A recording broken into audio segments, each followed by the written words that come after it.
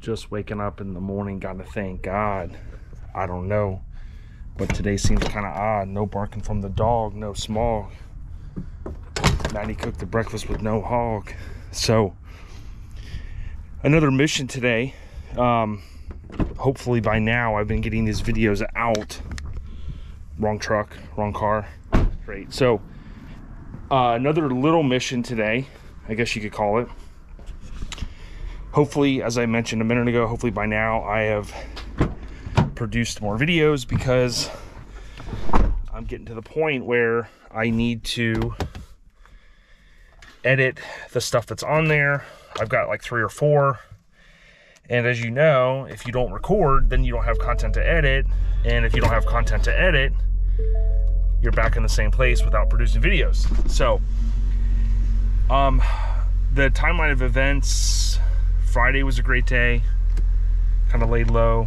Saturday had big plans for just a bunch of little things. And the main thing was the video, hopefully you've watched, where we set the lift up. So I think I concluded that just at the point where it was starting to get dark and Tony was ready to roll out. Fitzmagic rolled out and things were good. So everything went okay. Today's the first day after the lift's been up. Went out to the shop, not super early today, but you know, went out there and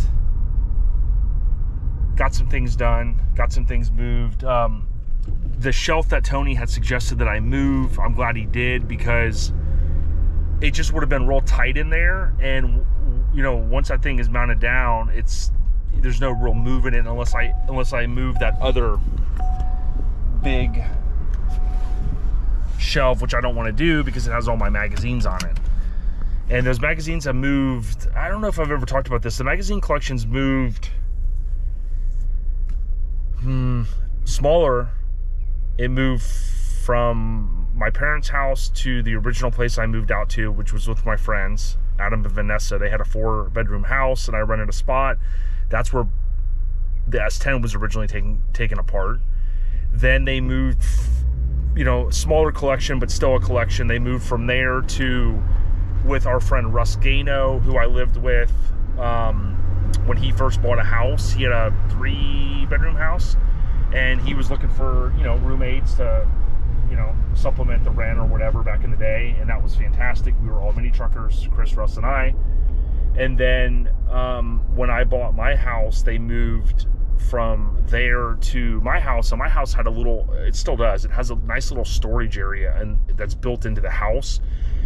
And that was my little shop. I mean, it was like a jail cell, but I had it organized about it the best it could be based upon the shelves that were in there and the amount of stuff I could fit in. So anyways, you know, the magazines then were there for a while. A couple of the ones on the bottom, it was not a good idea because looks like, no, can. I thought it was an animal trying to get across the street. It was a beer can.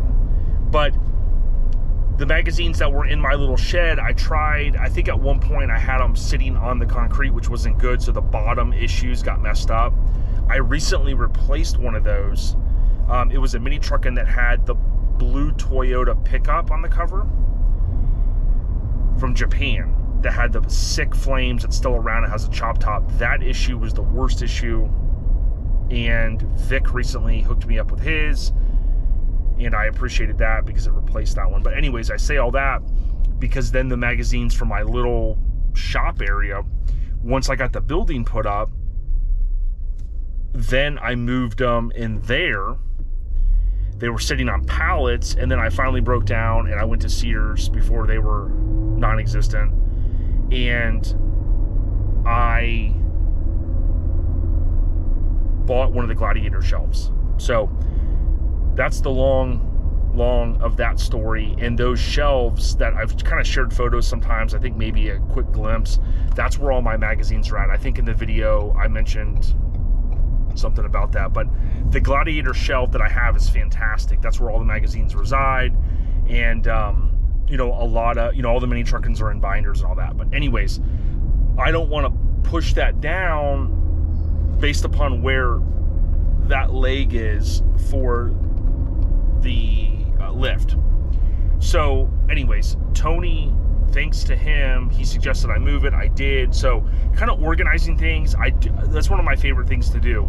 I do like to organize, but I do procrastinate sometimes on the organization, and that's when it turns into a shit show, right? So instead of procrastinating this time, I actually went out there cold or cool Florida morning and started hustling to try to get some of that stuff that just got moved or thrown here or thrown there. Just start trying to organize it, get a few things out, a couple things I got to give to Tony, blah, blah, blah.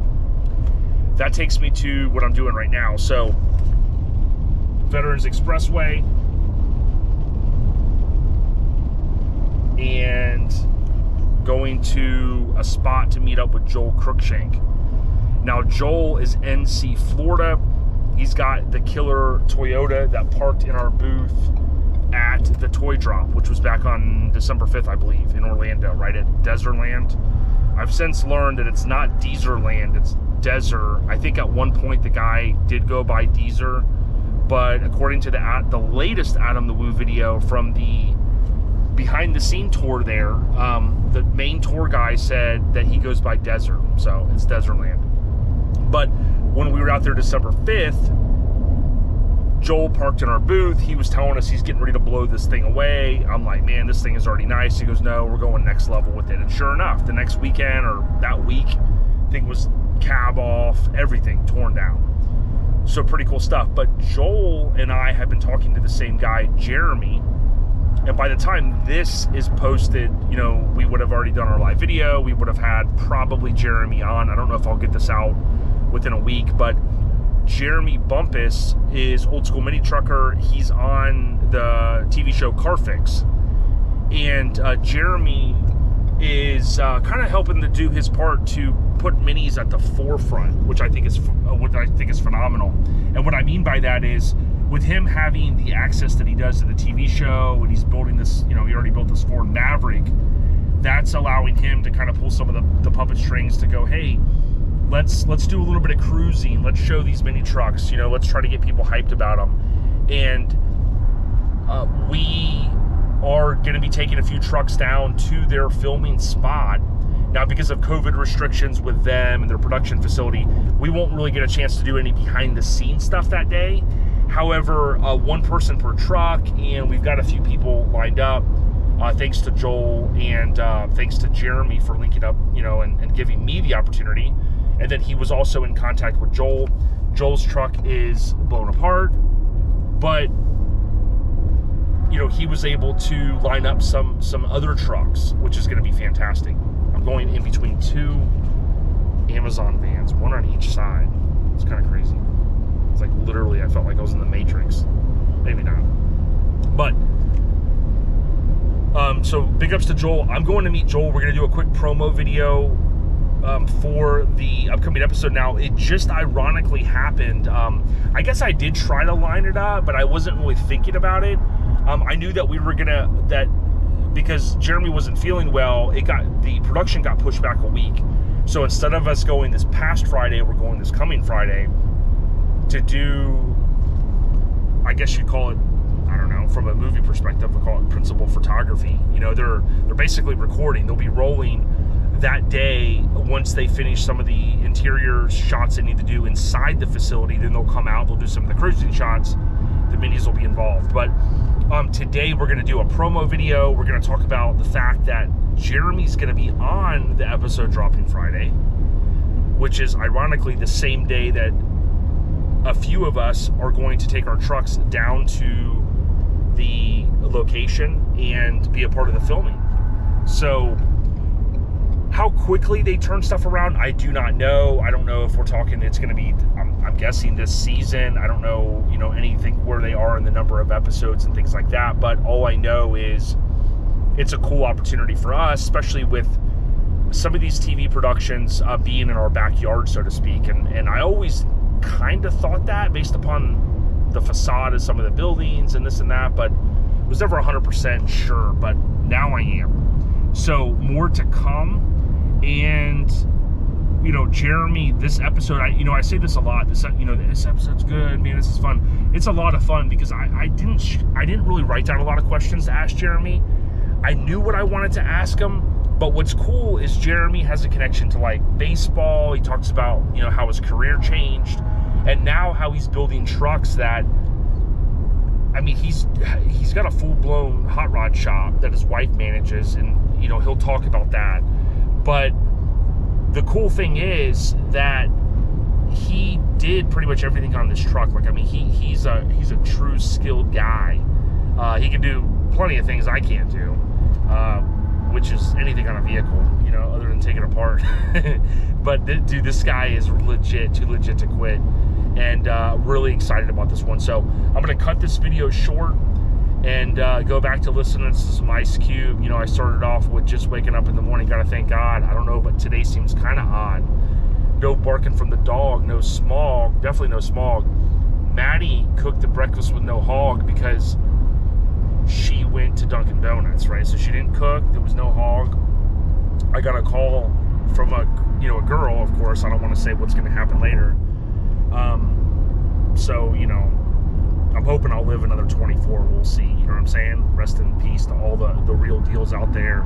We've been losing a lot of people, but I'm going to end it there. I'm going to keep on trucking, keep the pedal stopped, get sideways, and I got to get my ass to edit the rest of these videos. Shout out to everybody that likes, subscribes, comments, shares, you name it. Gotcha. ODB.